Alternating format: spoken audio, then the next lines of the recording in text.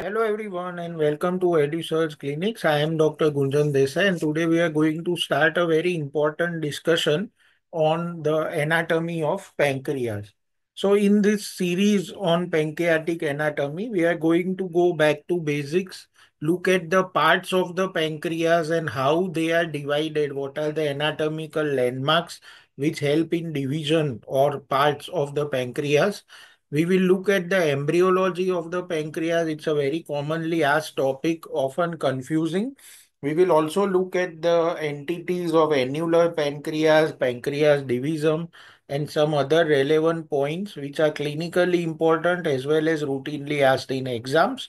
We will look at a video on arterial supply as well as venous drainage of the pancreas and then the lymphatics and nerve supply.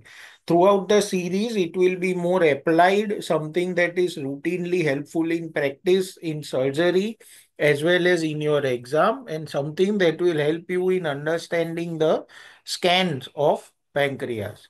So let us look at the pancreas as we go inside the abdomen. So from anterior to posterior, we know that when we open the abdomen, the pancreas is not visible, right? It is covered by various organs. So you can see the organs that are covering the pancreas, stomach, okay, mesocolon, colon, all of these structures are anterior to the pancreas. So the red dotted line shows the incision that we give in the lesser sac. It is below the gastroepiploic arcade.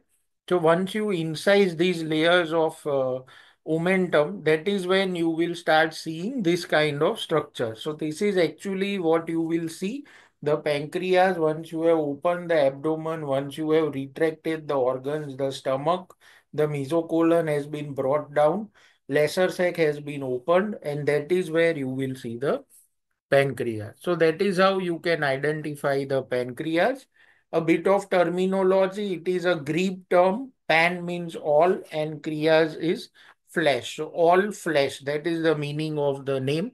It is a J-shaped retroperitoneal organ and it slopes upwards. So from right to left, as you go from the C loop of duodenum to the splenic hilum, it has a trajectory that is sloping upwards. Pancreas rests on the major vessels and the vertebra. So the vertebral level, the vertebral body where the pancreas is related is L1 and L2. So pancreatic neck lies anterior to vertebral body L1 and L2. And between the vertebra and pancreas is only the major vessels, the abdominal aorta, inferior vena cava, portal vein, celiac artery is above the pancreas, superior mesenteric artery is behind the pancreas. So all the major vessels are related intimately to the pancreas. Now, when we come to part of the pancreas, and this is a very important concept that we are going to discuss, because many times pancreas is arbitrarily divided, but that is not right, because in surgery you need to understand these landmarks. So all the part of pancreas that is to the right of the portal vein, okay, or the right of the superior mesenteric vein is basically the head of the pancreas and posteriorly the uncinate process. So the lateral border of the head of the pancreas is basically the right border of portal vein. Okay. So it has superior border, inferior border, both of which are related to the C loop of duodenum, and the right lateral border, okay, which is again related to the C loop of duodenum. So head of the pancreas nicely embraced by the C loop of duodenum. It has two surfaces, anterior and posterior. And what divides head from neck is the right border of portal vein, right? So when we talk of imaging based classification, and this is important to understand, the neck of the pancreas is the part of pancreas that is anterior to the portal vein superior mesenteric vein, right? So the part of pancreas, also known as central pancreas, is the neck of pancreas. Commonly asked questions, don't get confused. Central pancreas is the neck of the pancreas. Its lateral limit or the left limit is the end of the superior mesenteric artery. Okay.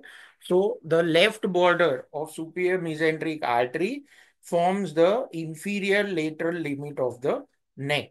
So right border of portal vein is where the head ends. Between that and the left border of supramesenteric vein or supramesenteric artery is your neck.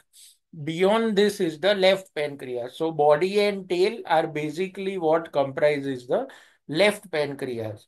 How to separate body and tail? There is a dictum which says that divide it into half, but anatomically it is the left border of the aorta. Okay, so left border of the aorta separates the body from the tail of the pancreas.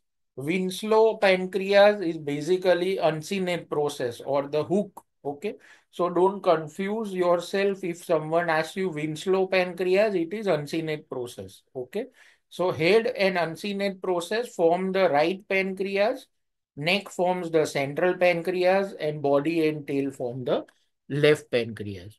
So again, if we want to understand this, D is right pancreas, dextro and levo, right? So D is right pancreas, L is left pancreas, C is central pancreas. The division you can see is two borders of the portal vein, okay? But what is anterior? Anteriorly from the right line, okay? The right line basically is the right border of the portal vein and the right border of the gastroduodenal artery. So when you want to divide pancreas in imaging, one of the landmarks is that you identify the right border of the portal vein, the right border of the gastroduodenal artery, and draw a line. Everything to the right of this is right pancreas, dextropancreas, central pancreas, and levo or the left pancreas. When it comes to left pancreas, this line is just drawn parallel to the previous line, but along the left border of the portal vein, right? So that is how this classification based on imaging can be understood. Parts of pancreas is a commonly asked question. So if you remember all these borders, it's easy to understand.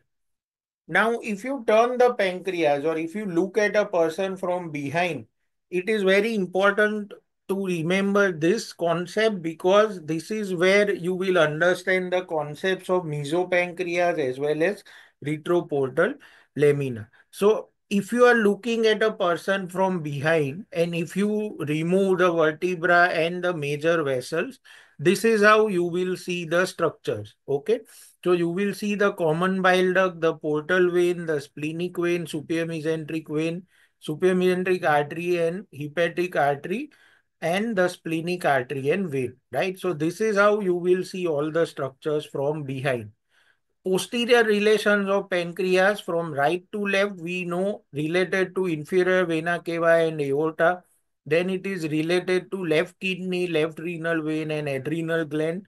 And the tail part is related to the spleen, right? So these are the posterior relations of the pancreas. What is mesopancreas? It is a structure that comprises mainly the vessels of the pancreas as well as the nerves.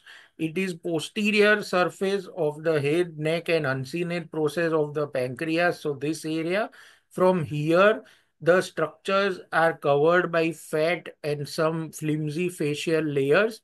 And from there, they will go towards the left side of SMA as well as to the inferior vena cava, aortocaval group and aorta.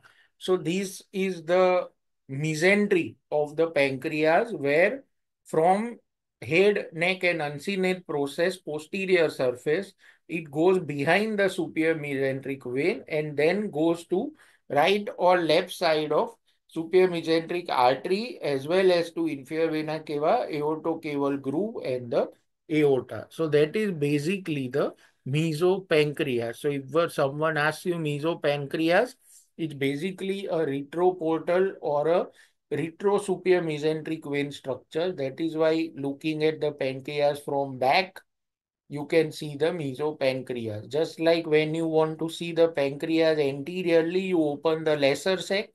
Posteriorly, you open the mesopancreas. So that is how you can remember this area. Now coming to pancreatic duct, we know the duct of Wirsung and the duct of Santorini, major papilla and the minor papilla. So where the entire duct is draining, this is the major papilla or papilla of Vater. Smaller duct, duct of Santorini, opens through minor sphincter, that is minor papilla. We will look at the pancreatic duct formation in detail when we study the embryology of the pancreas.